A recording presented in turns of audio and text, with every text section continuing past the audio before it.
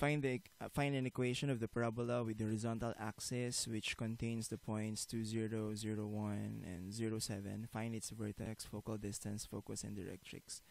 From the previous video, na-solve na natin to using the general equation of the parabola. Yan, ito yung solution natin sa previous video. So, ang ginawa natin dyan, we created 3 equations. Tapos, sinolve natin yung values ng D, E, and F. And then, we come up with this equation, y squared minus 7 over 2x minus 8y plus 7 equals 0. And then, we transform that to the vertex form, standard form. And then we locate the vertex, the focus, the focal distance, and the equation of the directrix. Now, we're going to solve the same problem using a different approach. Gamitin na din natin yung standard form imbes na yung general form. Okay. Before that, let's plot first the points. So we have 2, 0, 2, 0. So we have 2, 0, and then 0, 1, and 0, 7. Obviously, kung horizontal axis, your parabola either opens to the left or to the right lang. So, mukhang hindi naman pa ganito, no? Kasi I can't find a way para ma-sketch, tas tatamaan yung 3 points na to. Tapos yung parabola mo opens to the left. So, feeling ko it opens to the right. Yan. So, let's have a rough sketch of the parabola. So, feeling ko ito yan. Not really the nicest parabola na ulitin natin. Okay, so again, let's sketch the parabola.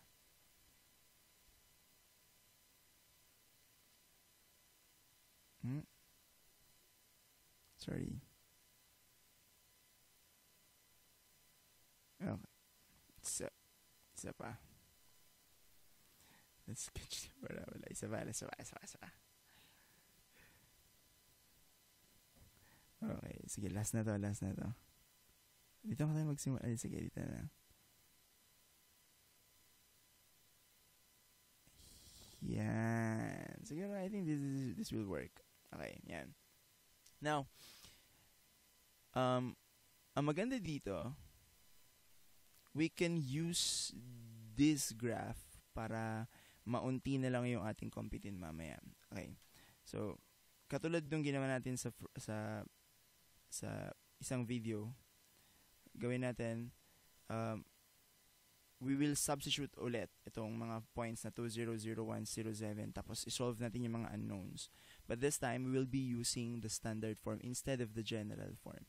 Standard form nito, you can review our previous discussions. But the standard form, since this is a parabola that opens to the right, so ang may square dito yung y. So we have y minus k squared equals to the right, so positive 4p x minus h. Now, sa previous video, sinubstitute natin yung 2, 0, 0, 1, 0, 7, tapos nagkaroon tayo ng 3 equations. This time, wag muna tayo mag-substitute kasi if you will notice, ang nawawala sa atin ay k, p, at saka h. So, pwede rin naman na substitute nyo na to. But if you'll notice, let's go back to the graph. Yung parabola sa kanyang axis of symmetry, di ba yung axis of symmetry, hinahati niya yung parabola. What you see on the left side, you also see on the right side. Now, if you will notice, we have 7 and, this point, 0, 1 and 0, 7 located on the same vertical line. So, ibig sabihin, para silang magka-mirror point, mirror points sila. So, nasa gitna nila dumaan ang axis of symmetry. Tama? So, ano ang gitna ng 1 at 7? So, in this case, I think we can count 1, 2, 3, 4, 5. 1, 2, 3. So, feeling ko 4. Tama, 4 ba? 1, 2, 3. 1, 2, 3. Yeah, tama, 4. So, ibig sabihin, dumaan si axis of symmetry kay 4. So, the equation of the axis of symmetry is, let's write here, axis of symmetry. Equation is, tumama siya sa y-axis, no? So, y equals 4. Yan. So, ibig sabihin, yung vertex natin at saka yung focus, meron din silang y-coordinate na 4. Tama? So, ibig sabihin, si focus at si vertex ay may y-coordinate na 4. Ibig sabihin, si k ay 4 na. So, we really don't need to solve for k. So, this will become y minus 4 squared equals 4p x minus h. So, we will left with p and h na lang isosolve natin. Okay.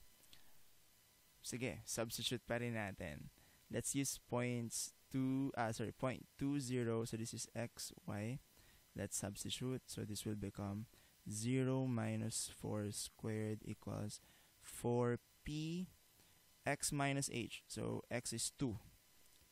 2 minus h. So, 0 minus 4 is negative 4. Squared is 16. So, we have 16 equals, let's distribute this. We have 8p minus 4, ano ba nauna? H or p? H. HP. Okay. So, let's call this equation number 1. Okay, game. Let's substitute 0, 1. 0, 1. So, this is x, y. So, 0. Sorry. Ito yung equation. Nalilito ako. Ito dapat yung, sorry. Kailangan,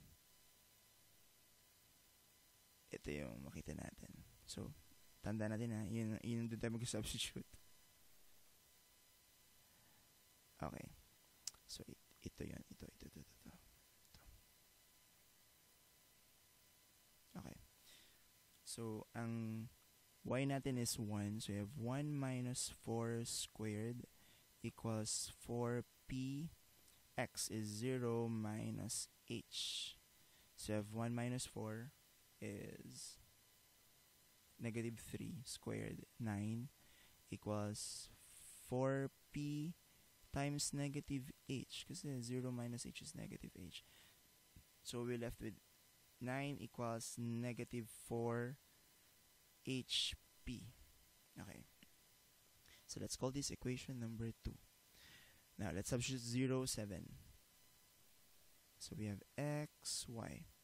Y is 7 minus 4 squared equals 4p. Your x is 0 again, minus h.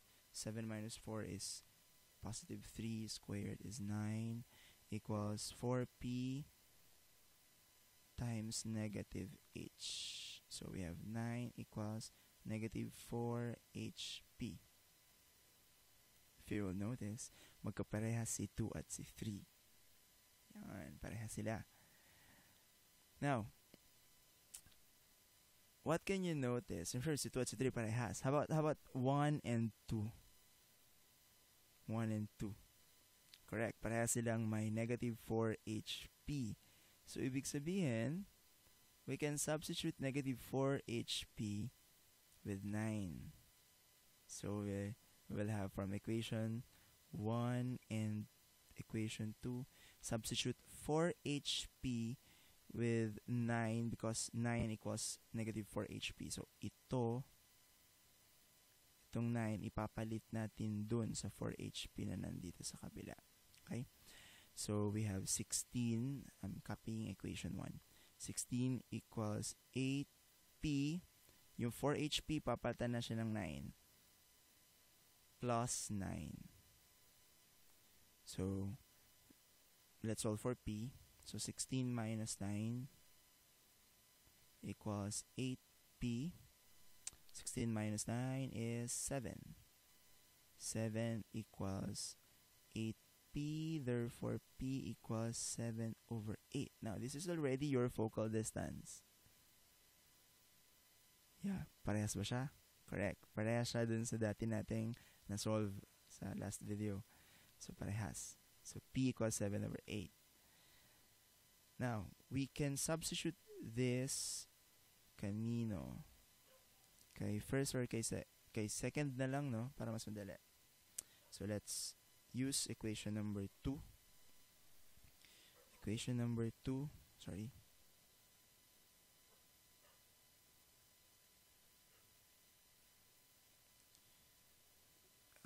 I'm going to use a different color. So, equation number 2. So, equation 2. Let's substitute. We have 9 equals negative 4 HP. Let's substitute P. So, we have 9 equals negative 4, 7 over 8. H times 7 over 8. Yan. So, may negative 4 dito, may 8 dito. So, makakancel na tong 4. Maiiwan dito ay 2. So, we will left with 9 equals negative 7h over 2. Multiply everything by 2. So, we have 18 equals negative 7h, or h equals negative 18 over 7. So, this is your h. So, kompleto na. Kompleto na yung kulang sa ating equation. So, mula dito sa equation na to, let's substitute everything that we have. So, we have y minus 4 squared equals 4p. So, we have 4 times 7 over 8 times x minus h. So, since negative tong h natin, so it will become plus. Plus 18 over 7. Simplify. Y minus 4 squared equals 4, 7 times 8. It will become 7 over 2. X plus 18 over 7. Let's see whether we have the same equation katulad nung na-compute natin dun sa previous video. Yes, pareha sila. This one. 7 y minus 4 squared, 7 over 2x plus 18. So, again, parang ito lang din yun. Vertex is here. Focus, the focal distance, and the equation of the directrix.